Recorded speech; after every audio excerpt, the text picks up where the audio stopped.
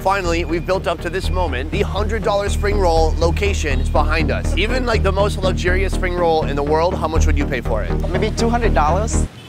Oh.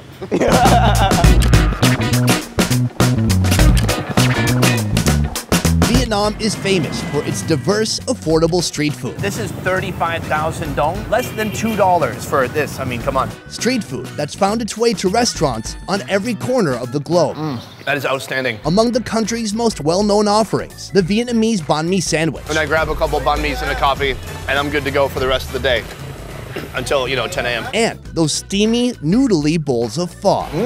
That's really good. But today, we're taking on Vietnam's famous spring roll. This is a very good option for street food because it's a great combination of like vegetable and meat. Finding out what happens when local chefs elevate this classic dish to its highest potential. I could make $100,000 spring roll if I want to. Just drop some diamonds on it.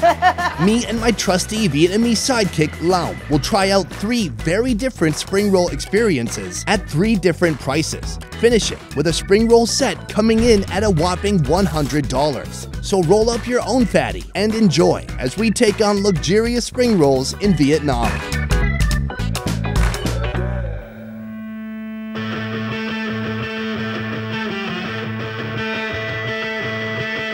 Today, I've invited Lau to be my eating partner. During our last trip to Vietnam's Mekong Delta, Lau suffered through coconut worms and something he's never had before. Oh wait, no.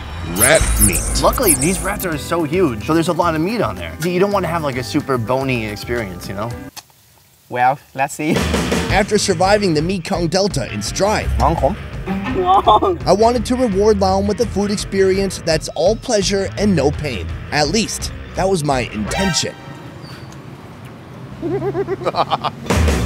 We're here, ma'am. Thank you so much for letting us bother you for a little bit. The shop name is In Cua. That first word is your name. Cua means crab. Where does the spring roll come in? Trước là yến cua là bán cua trước. So initially she sold only crab, but later on she started a second business which is selling spring rolls. GauI CUN is all about the combination between roll and sauce. Together, they elevate the yum factors to levels previously unimagined. The roll must include rice paper of some sort, usually thin and round. Inside, the filling, vegetables, herbs, meat, or seafood. Then the dipping sauce.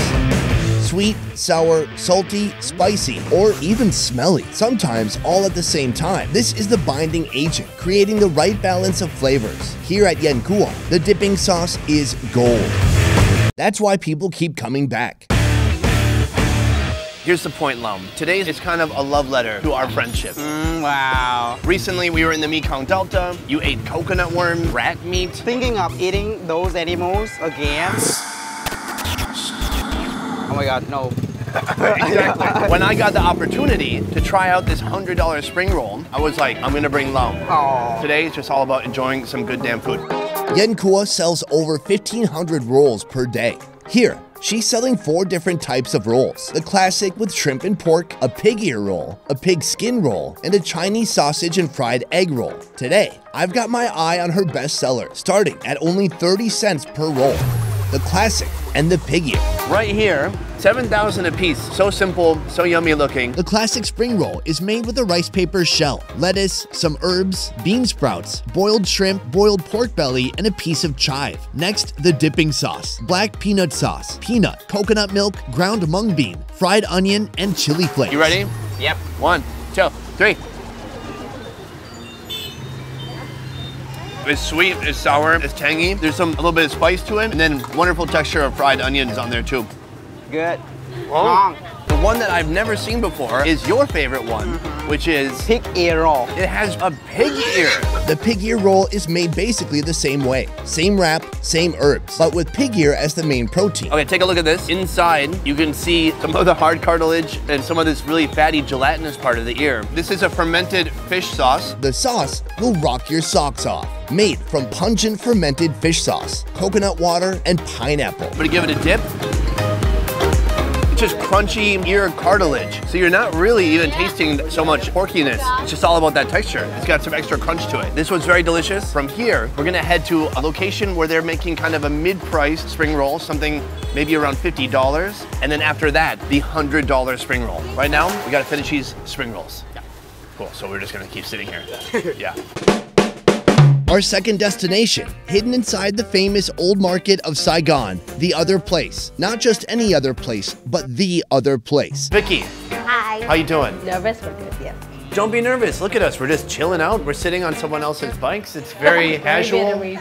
and normal and Vietnamese. Meet Vicky, the other place owner. Along with her team, they're on a mission to put a modern twist on traditional ingredients and recipes. A mission we'll see come to life today. Not so long ago, our producer reached out to you and told you about this expensive spring roll idea, seeing if we could, elevate the spring roll to its highest potential. When you first heard about this, what were you thinking? I think that was like the hardest challenge ever, but it actually gives the bakun the spotlight it's deserved. How many rolls will we be trying today? We're doing 6 rolls. 6 rolls. Yeah. My friend, at max, he can accommodate 4 rolls, but you could eat. That's weak. Even the smallest lady can do like 6. But after listening to her introduction about the 6 rolls, I think I can handle more. You think you can do it? Yes.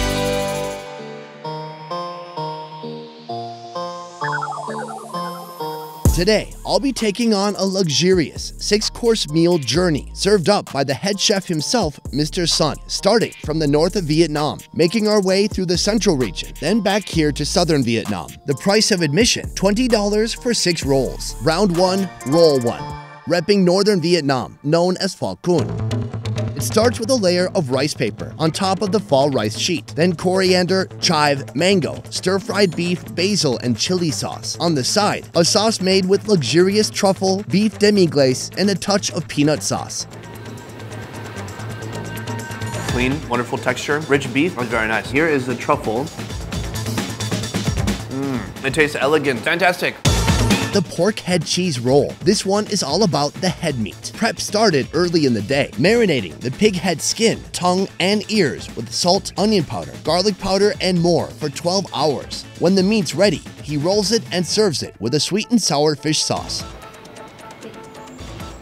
A little bit chewy. The herbs in here though, so fresh. Like the meat is rich and oily, kind of fatty, but with the herbs and some sweetness from the sauce, it balances out perfectly. Love it. Now we're in central Vietnam. Course 3, the grilled pork sausage roll, using ingredients like this, and this, and this. Or maybe not this. But the highlight here is the pate sauce. This one is from the mountain, so they have this sauce with pate, the pate sauce. For our version, actually we use foie gras and a bit of chili oil. So this is a kind of a liquefied foie gras. Ooh. All right, it looks rich, it looks beautiful. Round 3, let's go for it. Okay.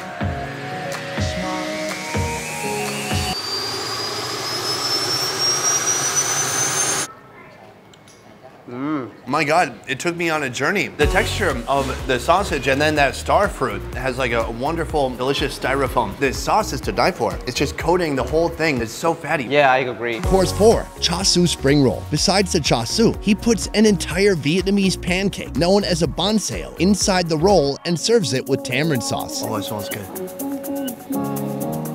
Ngon. Ngon quá. Quá ngon. That pancake is so thin, you hardly even realize there's a pancake in there. Wonderful. Course 5. Now we're moving down to the south. The classic spring roll. In contrast to Yen Cua, he uses a prawn bisque sauce made from prawn shell, coconut milk, peanut butter, and pork jus. Let's try it out. Is there cucumber in there? What is that? Is that you, Leo? I don't have you, Leo, but you do. Perfect. And now, the finale, taking inspiration from the famous Italian stuffed and rolled meat known as porchetta.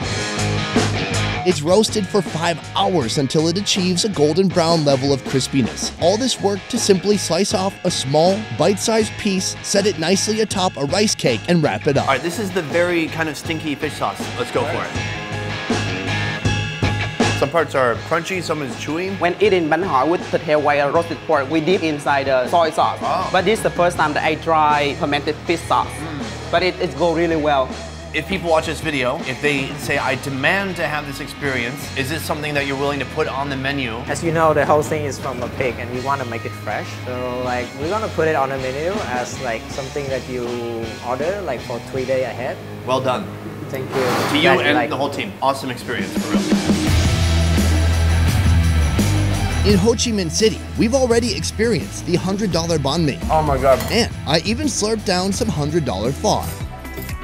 Those noodles are fantastic. But now the spotlight is on the spring roll, presented on a stage known as GauI CUN. Wow, look at this speedboat. Really fast. Is that an Olympic sport? Is he practicing? No, we don't.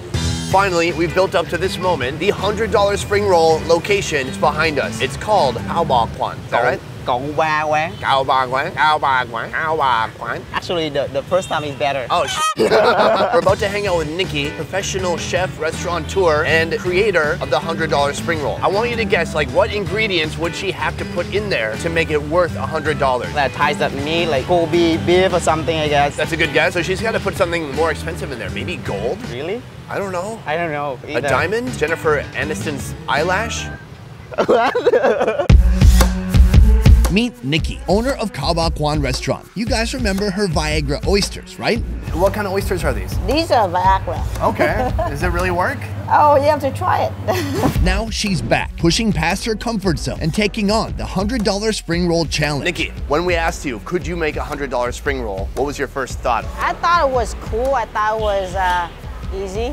The most important thing is to keep the treat of the spring rolls, which is you have to make the dipping sauce taste good. You can't just put expensive ingredients and call it a $100 spring roll. If this is a big hit, people want to order the $100 spring roll later. Is it something you would put on the menu? I'll be more than happy to do that. All right, I'm pumped. We're both excited to try it out. Let's get to it. On the menu today, surf and turf, a combination of beef and seafood served separately in 2 kinds of spring rolls for a price of $100. First, a spring roll with a Japanese twist, using high-quality Kobe beef for its protein. She starts off by torching the sacred beef. On the rice paper, she adds the super sweet and sour ground cherries, a rare ingredient you can't find easily around here. Then the Kobe beef, some herbs, and she wraps it up. But that's only half the dish. What about the sauce? The main ingredient in the sauce, solid seared slices of foie gras. This is high-end fatty goose liver, but she adds a twist. She douses this prized ingredient in some common Vietnamese fermented fish sauce, then some coriander, kumquat, and black pepper.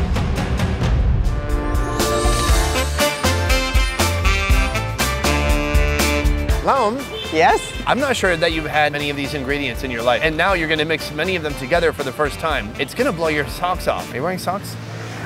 I do. This is foie gras, a fatty goose liver. It's gone through a special process that's made it bigger than normal. It's kind of a mean process. They kind of like shove a funnel down their throat, but we don't usually talk about that part when we eat, you know, us fancy people right now. We just go, ooh, foie gras, very nice, less French. Oui, oui. You ready?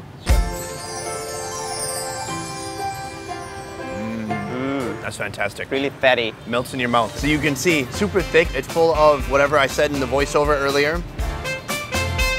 That's quite delicious. That has an incredible depth of flavor. Super rich, huh? This fruit is quite tangy. It has a lot of sourness to it. I thought it would be too much tang. I like the great combination of like the savory flavor from the beef and then the juicy from the fruit. It's great combination. Oh wow, look at this. It's kind of turning liquidy pretty quick. I'm gonna put a huge piece of foie gras in here. You can see the sear on there. It looks awesome. There's so many layers of flavor. There's so much happening at once. My God, she did it. There she is right there. We had our land animal. Now it's time for a taste from the sea, using Japanese Hokkaido scallops. The scallop is cut into thin slices, and half of it is stir-fried. On the rice paper, she adds slices of dragon fruit, then the scallop, raw and stir-fried, a smear of homemade hot sauce, herbs, and a mound of red caviar. I mean, seriously, have you ever seen a spring roll that looks like this? Now the dipping sauce. Seafood meets seafood as she concocts this one-of-a-kind sauce using sea urchins and black caviar, a pinch of Himalayan black salt, a slice of yellow melon and its juice, passion fruit sauce, and her homemade hot sauce. This is a sea urchin. It's like the egg from a sea urchin. Some of them have eggs and they look like these little egg pods. You're gonna try just the uni and I wanna see your face. You're looking at me like it's a rat meat. It's not the rat meat anymore. Is it raw? Yeah. Oh. You don't like it? No, it tastes different. Something that I haven't tried before. But I do like the beginning taste. It's like really creamy and salty. By the way, I like that we're on the street eating $100 of food. That's a new concept. The next one right here, you can see there is a load of caviar in here, pink caviar. Shall we cut it in half? I feel guilty if I cannot finish the whole thing. But that's not what like fancy people do. We're fancy. We can't finish it. We just like feed it to a pet or something. It's no big deal. Let me see it again. All right. Oh, she did not agree with that. All right, so here we go. A little urchin, a little caviar. It's so fun watching you try food you've never tried before. For me, I love it. It's a whole different take. This one's all about the seafood. This kind of creamy, oceanic goodness. I'm impressed. Very different, super new. Something that no one's ever done with a spring roll before, but I think she murdered it. I think she killed it. Well, time will tell if this is gonna be a huge hit. I liked it, and I'm super glad I could share it with you. My dude? Yeah, my Boom. pleasure as always. Awesome.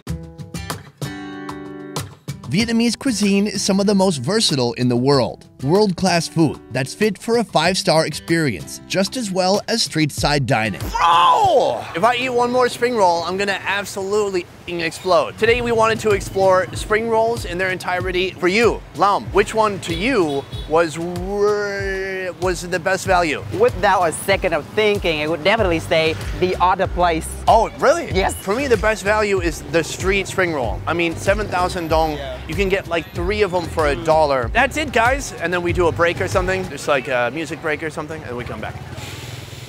And be sure to check out our second channel, More Best Ever Food Review Show, for raw clips and deleted scenes that didn't make it into the show. Lam, thank you for joining me. Lam is a great dude. If you find yourself in Vietnam or the city of Saigon, I'm gonna put his information in the description box so you can try to contact him and have him be your tour guide next time you're in the city. How do I usually end the video? But good night? A piece or something. A piece. That's it. Thank you so much for watching. I love you guys. See you next time. A piece. Oh, done.